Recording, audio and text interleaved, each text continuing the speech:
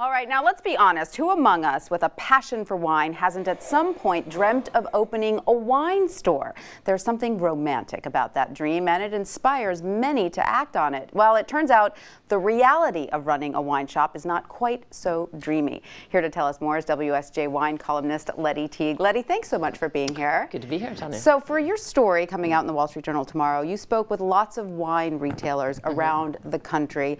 Tell us what it's like on the front lines. Right. Well, you know, it's one thing to love wine. It's another thing to try to make a living from wine, which I think anyone in the wine business would readily testify. And certainly the aspect of the retail sales side of things. I mean, retail sales is hard in any business, and in the wine business it's particularly difficult. You know, the margins are very thin, the competition is fierce. You look at everything there is on all the online options, and the hours. You know, working retail takes a lot of your life. So that comes as a bit of shock to some of the people who've dreamt about it. But you say of all the retailers you spoke with, not a single one, despite the hardships, wishes they hadn't done it, right? Right. You know, that's the thing about wine. You know, it inspires a certain amount of irrationality. It certainly does. Once you're so deep into it, but you know, because and these were all people that were successful sometimes in other aspects of their life, sometimes in other aspects of the wine business. You know, some of them understood more than others what was entailed, but you know, they had decided to make the leap of faith, and I think that's basically what it amounts to. And of course, there are advantages, such as always having access to fabulous wines, such as the one you've brought here for us today.